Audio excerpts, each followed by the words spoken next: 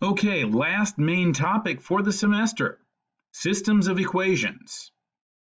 And I'm guessing you have done something with systems of equations before. You've at least solved linear systems of two equations.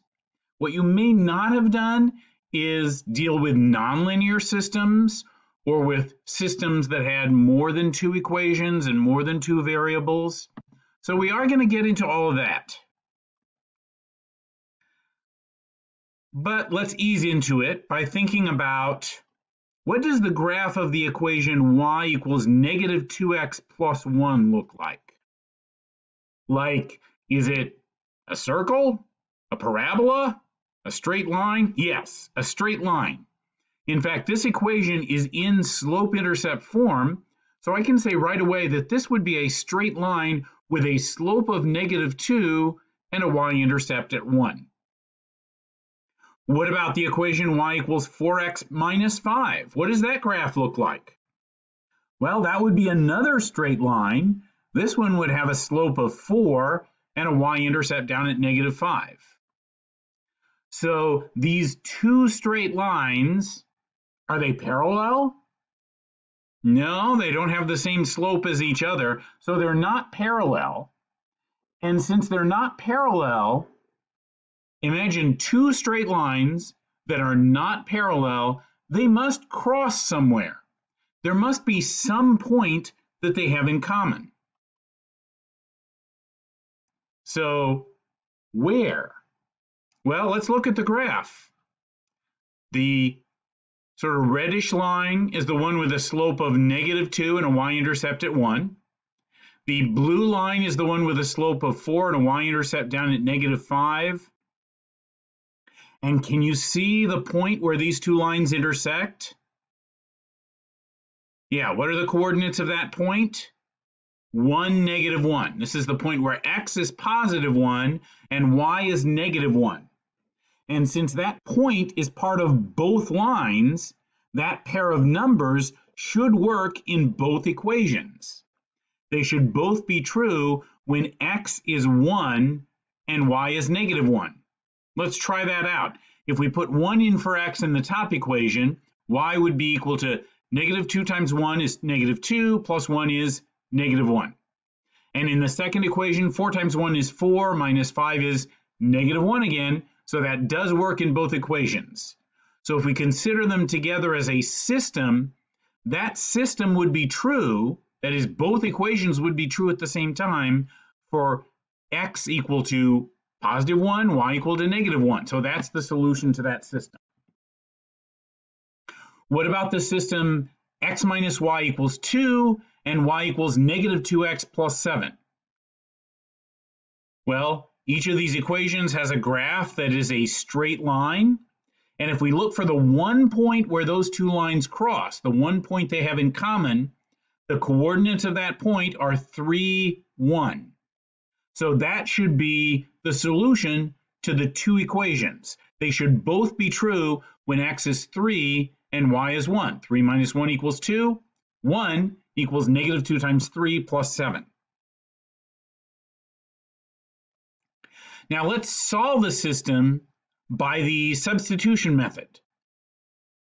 And the reasoning behind the substitution method is if you've got an equation that tells you that y equals 2x plus 9, that's telling us that y and 2x plus 9 are equal to one another. They represent the same number. So anywhere we see a y, we can put 2x plus 9 in place of that y because they're equal to one another. They represent the same number. So I can say, hey, 2x plus 9, you go in for y in that other equation. I'm making a substitution. I'm sending in one player in place of another. So I'm saying where I used to have 2 times y equal to x plus 3, now I have 2 times x plus 9 equal to x plus 3. So that gives me an equation that just has one kind of variable left in it. So then I could finish solving that equation. I get 4x plus 18 equals x plus 3, and I can work out what x is, and then once I have a number for x, I can put it in for y, and I get my solution to the system of equations. So the way this method of substitutions works, here are the steps you go through. Step 1, solve one of the equations for one variable in terms of the other. Sometimes you don't have to do that because it's already done for you, but sometimes that's the first thing you need to work out. Then substitute the expression you found in step 1 into the other equation to obtain an equation in just one variable. Then solve that equation, and then take the number you get and substitute it back into the other equation to find the other variable, and then check that the solution you get satisfies each of the original equations. So let's work through some examples like that. So first thing we need to do is get one of these equations solved for one of the variables. Either equation, either variable, doesn't matter, whatever's easiest. Looks to me like the easiest thing to do here would be to take the top equation and leave the x where it is, but get rid of the minus 3y so that we have it solved for x. So I can do that by just adding 3y to both sides, and then it says x equals 7 plus 3y. Okay, so that was the easiest way of solving one of these equations for one of the variables. There's other ways I could have done it. I could have left the negative 3y where it is, subtracted the x, and then divided through by negative 3. That would have introduced fractions, so it would have gotten messier than the way we did it, but it would also work. So you can work with either one of the equations, you can solve for either one of the variables, pick whatever's easiest. And that's usually the variable that doesn't have a coefficient, if you have one like that. So now we're ready to substitute into the other equation, where we used to have negative 5x plus 2y equals 4. Now we get negative 5 times the quantity 7 plus 3y plus 2y equals 4. So we took that bottom equation and we substituted in for x the thing that x was equal to, 7 plus 3y. That gives us an equation that only involves the variable y. So now we sort of temporarily forget that x was even involved, and we go ahead and solve this for y. So remove the parentheses, negative 35 minus 15y plus 2y equals 4. Combine like terms that appear on the same side of the equation. So negative 35 minus 13y equals 4. Get it so that the y term is by itself on one side equal to just a constant term on the other side. So here we would do that by adding 34 to both sides. So negative 13y equals 39. Then go from negative 13y to just plain old y by dividing both sides by negative 13. Then we get y equals negative 3. Are we done? Rookie mistake to stop right here, because it looks like we have a solution, but remember, this was a system of equations involving x and y. We are not done until we know both of those variables. So we know that y equals negative 3, but what about x? Well, if y is negative 3 and x is 7 plus 3 times y, we can put the negative 3 in place of the y and get that x equals 7 plus 3 times negative 3. That would be 7 plus negative 9, which would be negative 2. And now we are done. Once we have both the x and the y together, that's our solution. And we can write it as an ordered pair with the x first, negative 2, negative 3. So graphically, if we drew the graphs of these two equations and look for the point where they cross or intersect, that's the point with an x-coordinate of negative 2 and a y-coordinate of negative 3. So both of these equations should be true if we plug in negative 2 for x and negative 3 for y. Next example. Now this is not a linear system because one of the equations has an x squared in it. So that's not a linear equation. But we can still solve by the substitution method. In fact, that's pretty easy to make the substitution because the top equation tells us that y is equal to 5x squared plus 5x.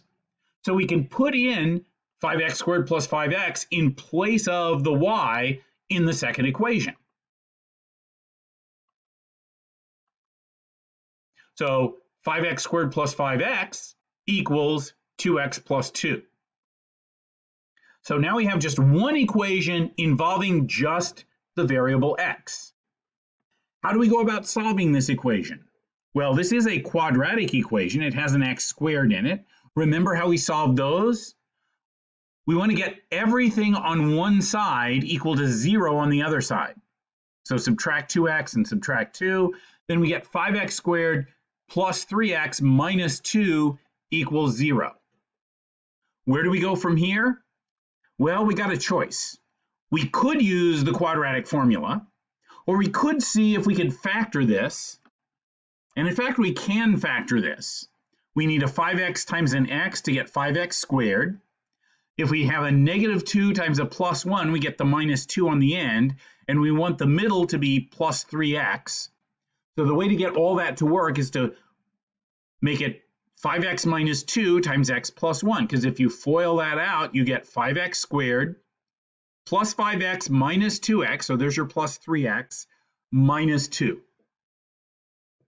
Now, set each factor equal to 0 and solve for x.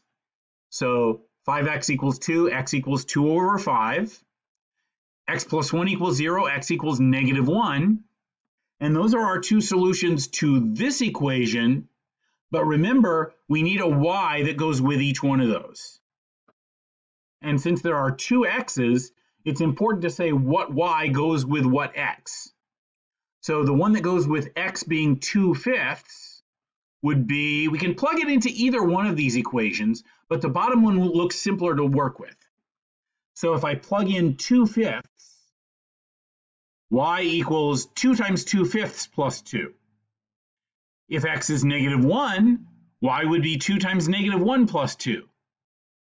So 2 times 2/5 plus 2 works out to be 4/5 plus 2, or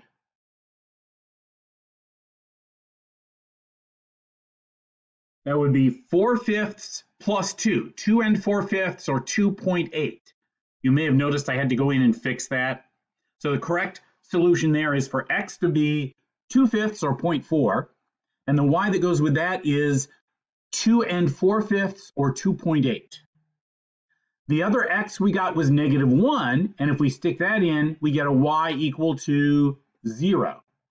So the two solutions, the two pairs of numbers, are 0.4, 2.8, and negative 1, 0. And if we looked at the graphs of those two equations, the top one is a parabola, the bottom one is a straight line, and there are 2 points where they intersect. One of those 2 points was the point where x was 0.4 and y was 2.8, and the other one was the point where x was negative 1 and y was 0. Okay, I'm going to end this video here and come back in part 2, and we'll do a couple more examples.